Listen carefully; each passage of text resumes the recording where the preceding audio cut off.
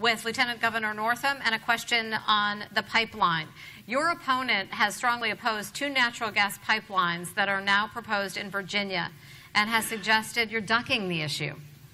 What is your position? Where do you stand on the pipelines? Are you for or against them? You know, one of the questions that I often am asked, Gene, is why a pediatric neurologist would get into politics. And, you know, I want to remind people, I grew up on the Chesapeake Bay. It was literally my backyard.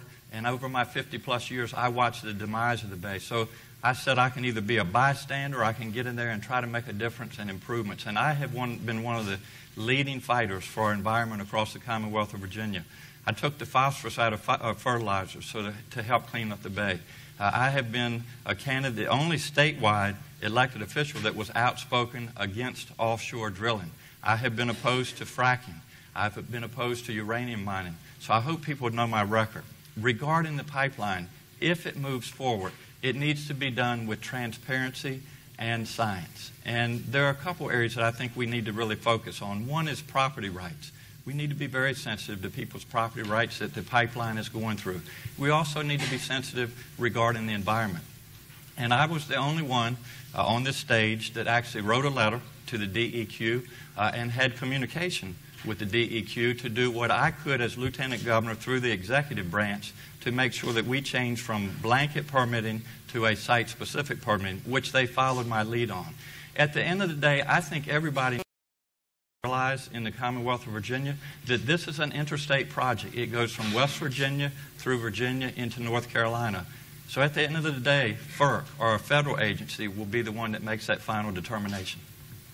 Mr. Mariello? I do oppose the 2 pipelines, and I'm the only one on this stage who's refused to take any money from Dominion Power and the other electric utilities and monopolies that the government should be keeping an eye on instead of being funded by.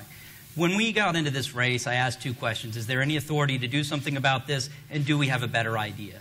The fact of the matter is, spending $6.7 billion on 2 pipelines that they have not even proven a need for is exactly the wrong direction instead of investing in the kind of job-creating programs that could put people to work tomorrow on weatherizing homes, on building wind and solar, on refurbing existing infrastructure.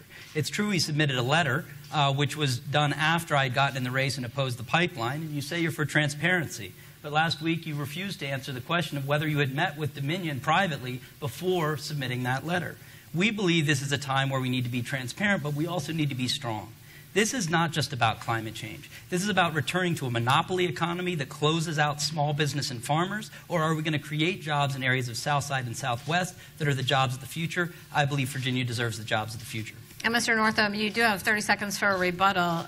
Can you say yes or no for or against the pipeline, or are you not going to be clear on a yes or no? You know, I think I explained my position on the pipeline, and again, at the end of the day, it's not something. It's not something that a governor or a lieutenant governor can make a decision on. I can tell you, though, that if the pipeline moves forward, I will make sure that it's done with transparency and with science, like I just explained.